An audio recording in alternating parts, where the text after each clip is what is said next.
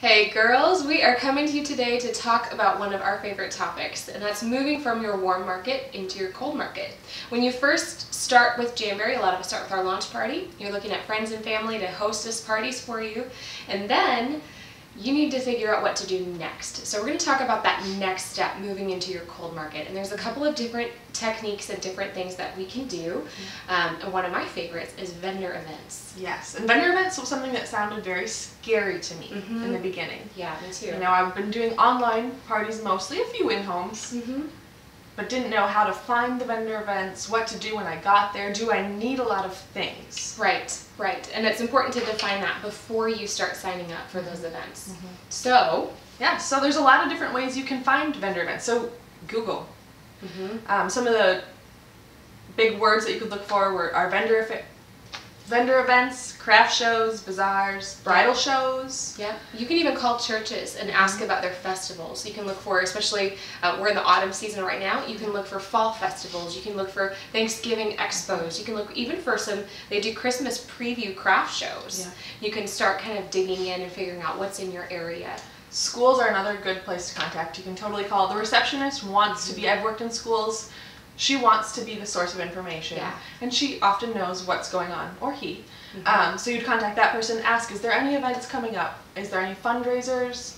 What can, how can I get involved? They would love to have, parent and community involvement. So that's a really good place to look. And a lot of times they'll have carnivals. That would be an awesome place to set up a table. Put some juniors, out there. Get your name out there. That's what vendor events is really about. It's not so much about sales, so don't worry if you don't have a bunch of inventory. No, what it's really about is booking parties. Getting recruits and leads and networking. So you're going to want to arrive to your vendor events early. Yes, because shockingly enough, one of the main groups of people that you're connecting with are the other vendors. It's not just about the foot traffic that you get. You can connect with a lot of other vendors that way. You can help them carry their stuff in because at that point they're saying, wow, she didn't have a lot of stuff to set up. But I have totes and totes and boxes. So, and tons of inventory. And she doesn't have to have that. So it makes them wonder about our product and our opportunity. So just getting your name out there, being helpful, and hand out business cards, switch business cards. A really good tip that we heard from somebody at regionals was that you're going to want to email that group. So maybe have a group. It was so nice to meet all of you, to all the vendors that were at the event.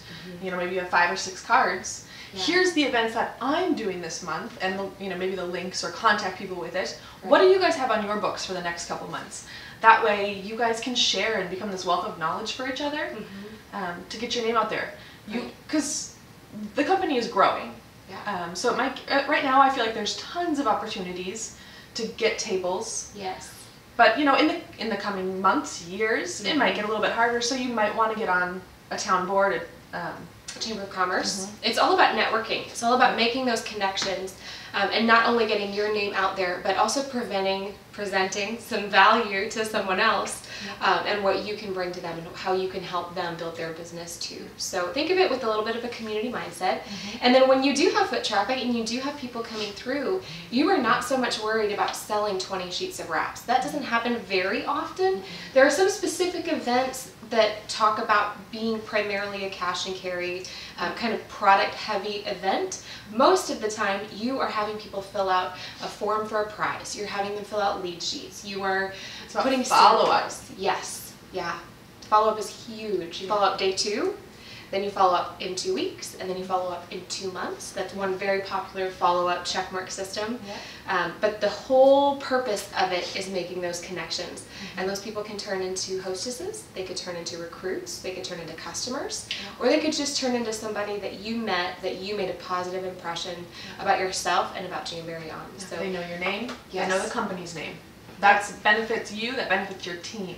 And you never know if they're going to be a referral source for you later on. So be really open-minded when you're looking at vendor events. Don't think of it strictly as inventory and product.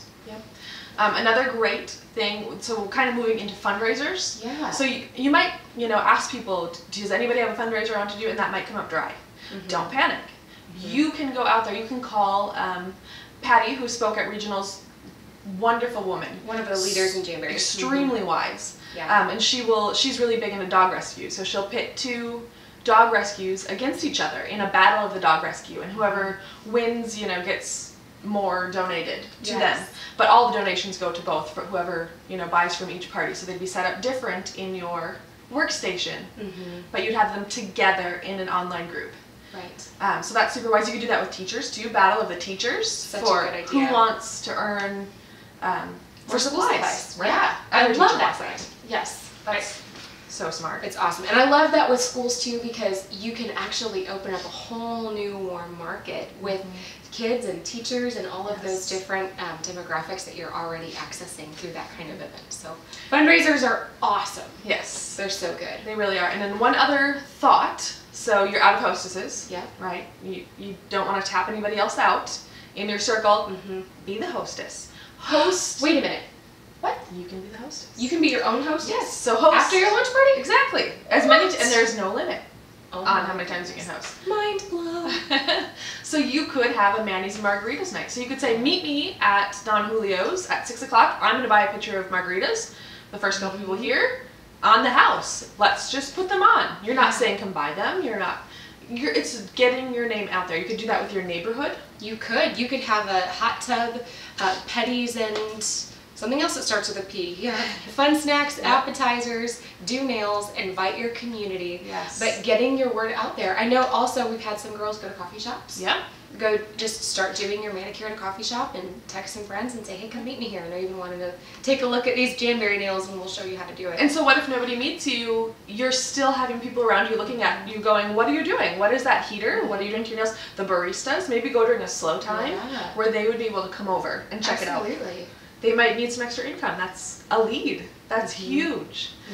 Seeing you just doing out there, get your name out there, get your face out there, get the company out there. Yeah, make sure people around you know that you are doing Janberry. We've talked before about not crossing the line into being a pushy salesperson. None of us want to be that. No. Ever. You don't want to be that lady. No, worst nightmare. Yeah. But if you're doing this with honor and you're doing this with a community mindset, you're not going to be that lady. So just as long as you are seeking to get your name out there and people know and they associate you with Janberry, I mean, it's awesome. Yeah. Plus you look great nails all the time.